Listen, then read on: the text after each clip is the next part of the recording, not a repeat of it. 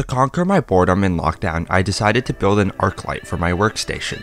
During the lockdown, I put a little over 500 kilometers on my electric skateboard riding every part of Vancouver that's accessible, printed a little over 1,000 hours on my 3D printer, and spent an embarrassing amount of time on both TikTok and YouTube. This sparked my interest to pursue some of the old projects that I've always wanted to build but never had the time to. The core of this project really is quite simple. I had a piece of 1/4-inch aluminum laying around stretching 2.5 meters, and because of how thin the metal was, it allowed it to flex easily. The exact dimensions are shown on the screen and can be bought at any local hardware store. If you can find a 1/2-inch strip, I would recommend using that because near the top of the light it is a bit unstable. My original plan was to add Internet of Things and Google Assistant implementation, making it a cool party trick, but because of current shipping times from products overseas are usually a 2-month wait, I decided to use Amazon 12-volt white LED strips. Once shipping times are back to normal, I will update this project with a 12-volt regulator and an Arduino to officially complete it. I purposefully steered away from RGB, or commonly known triple color strips, because the individual LEDs on RGB strips are usually smaller to fit the other colors, reducing the amount of light emitted. The strips I used are 6500K, which is considered a fluorescent radiant white, and you can use a 3200K if you prefer a warmer color on your eyes, or something in the middle like a 5500K.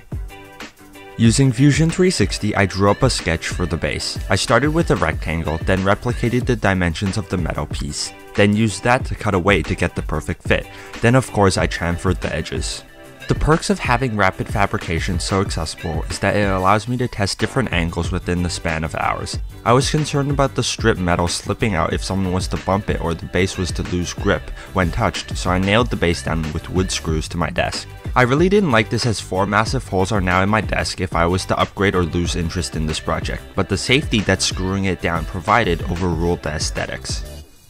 My original plan was to use 1 row of LEDs, but they were thinner than I thought, so I went for 2 rows. This ended up saving me in the end because 1 row would not have been bright enough. After taping them down, I wired the cables up and taped the controller down to one end. I sanded down the edges where the aluminum inserts into the 3D print for better grip when the hot glue holds them in place, then nailed the 2 bottoms down.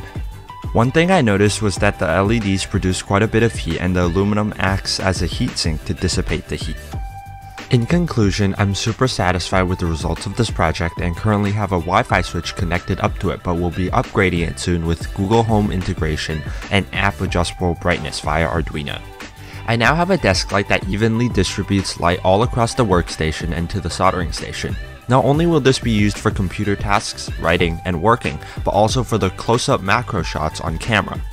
My e-bike kit is still stuck in Shenzhen after 2 months, but I have something special coming soon that I will make a video on. Now, in the last video, my friends Alex and Caleb said that I ended the video too abruptly, so here's a non-abrupt ending. Thank you for watching. If you like this video, please leave a like and subscribe, and if you have any questions or comments, please leave them below and I will get back to you as soon as I can. Stay safe, wear a mask, and have a good day. Bye bye.